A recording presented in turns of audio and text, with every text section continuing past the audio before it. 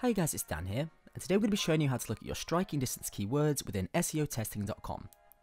So you can see here that we're actually on the dashboard for our website, and on the left hand side you've got a section that says reports. So you want to click on that and it'll take you straight through to the reports section, and this is basically where you access all your reports for your actual website. So you need to scroll down a little bit and you'll see on the left hand side there it says striking distance keywords. Click on that and it'll take you straight through to where you need to be.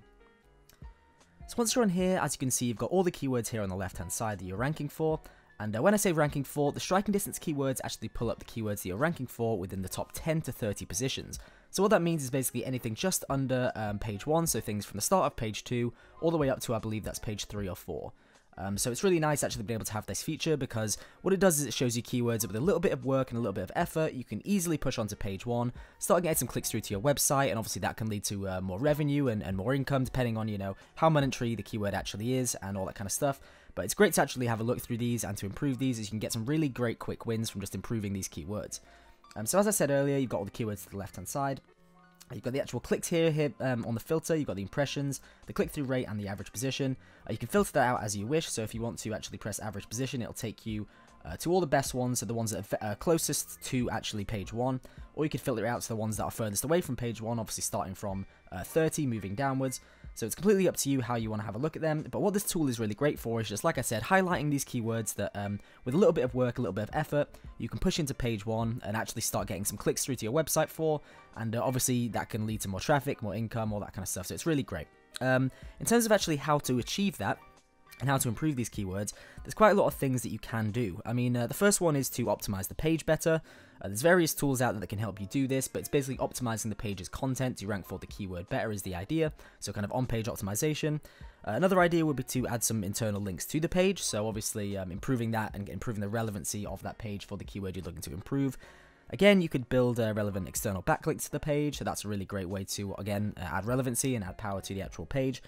And yeah, just kind of those kind of techniques are usually what help to improve these keywords. Are kind of sat in that 10 to 12, maybe a little bit higher positions, and able to push them onto page 1. It can really help with those techniques.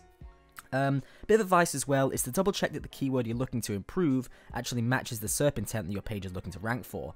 So what I mean by that is, if there's a keyword that, is completely against what your page is trying to rank for, but it's ranking in, page 2, and you're thinking, oh, I could push it up to page 1. Think, is it right to be on page 1? Will Google want it to be there? Will the users, more importantly, want to actually see it there? Is that keyword what your page is talking about?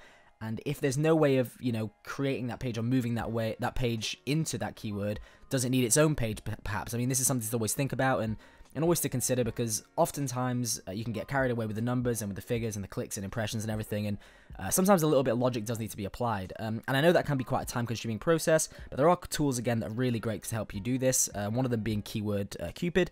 Keyword Cupid is a keyword clustering tool that essentially clusters all your keywords together, and enables you to get like a bit more insight into which pages you need to create and which things you need to do with that. So it can help you out a lot, and like I said, it's just worth kind of bearing these things in mind. But overall, like I said earlier, I mean, with these actual keywords that you're looking at here, a lot of the time, you just going into different pages and adding them in. I mean, if anything, it's good for Google, because Google loves fresh content as well, so they're going to really like the fact that you're doing that, and you're going to be adding in the keyword, you're going to be making it more relevant and more kind of more of a authority for that keyword, so it's going to push it up into the ranking. And you get a whole host of keywords here, like you can see, that we could potentially go into. I mean, there with quite a lot of impressions, that one there, so we could have a look at kind of what we could do to push that onto it. And obviously, like I said, it's in page position 10, sorry, at the minute, so not too far off being in page 1.